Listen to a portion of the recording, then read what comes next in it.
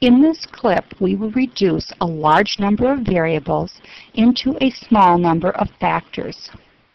We will also demonstrate methods of factor extraction and rotation. We will use the text survey data, which is now open. We would like to look at question 31A1 to question 31A12. These questions deal with the level of difficulty by faculty when they are using information technology in their classroom. We would like to see if we can reduce these 12 variables into a smaller number of factors. To do this, we go to Analyze, Data Reduction, Factor. This will open the Factor Analysis main dialog box. For our variables, we will select Q31A1 to Q31A12. We can choose a selection variable. For example, we would only want to analyze those faculty who are full professors. We will not select one here because we would like to analyze for all faculty at this time. To obtain descriptives of all chosen variables, we would choose the Descriptives button and choose Univariate Descriptives along with the default of our initial solution. For extraction, there are 7 different extraction methods. Principal components is chosen by default and is the method most often used.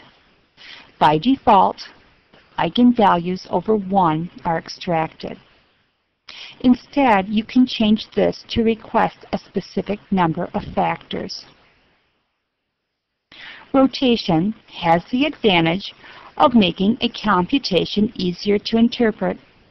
None is the default rotation. Varimax is the rotation method that is most popular, though there are other rotation methods.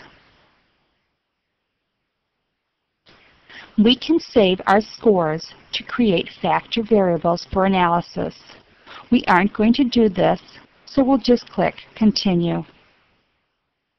If we want to control how the coefficients are displayed, we click Options. In our case, we want to be sorted by size. We can also choose to suppress some variables depending on their value. Now we're ready for analysis, so I clicked OK.